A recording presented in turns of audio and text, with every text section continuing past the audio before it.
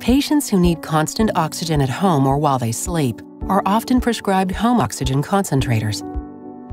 Oxygen concentrators take air from your surroundings, extract oxygen, and filter it into purified oxygen for you to breathe. Oxygen can be drying to your nose, so some patients use a humidifier bottle that can be attached to your home unit to help moisten the oxygen you inhale. If you use a humidifier bottle, start by filling it with distilled water and attach it to the oxygen outlet. Then, plug your home oxygen concentrator into an electrical source. It needs to stay plugged in at all times to work properly. An alarm will sound if it's not plugged in or if there is an abrupt power failure.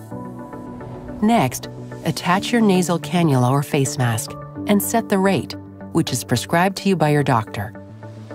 You will notice the oxygen is prescribed in number of liters per minute. The flow rate, or number of liters per minute, is your prescription. Do not self-adjust your oxygen flow rate without consulting your doctor. You can use a nasal cannula connected with a hose of up to 50 feet around your home. Be careful when you're walking so you do not trip on it. Care for your system by washing your nasal cannula or face mask weekly with a mild dish soap and warm water. Clean them more frequently if you're sick, and let air dry. Be sure not to get water in the tubing and replace it if it is damaged.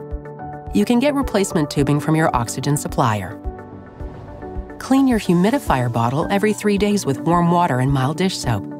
Make sure you rinse out all of the soap with hot water. Then, soak it in a vinegar and water solution for a few minutes to help get rid of any extra bacteria. Dry the bottle with a paper towel and then let it air dry. Clean the machine's filter once a month by removing the filter and dipping it into a clean container filled with water and mild dish soap. Scrub the filter with a washcloth to remove any small pieces of dirt or dust and rinse it under water to remove all soap residues. Then, set the filter on a clean, dry towel and let it air dry completely before putting it back in the machine. A home oxygen concentrator can help you stay healthier and more active in your home.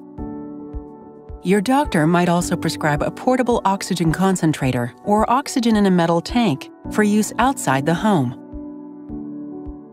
It might be daunting at first to get started with a new oxygen device, but with practice, you will gain confidence and adjust to life with oxygen therapy.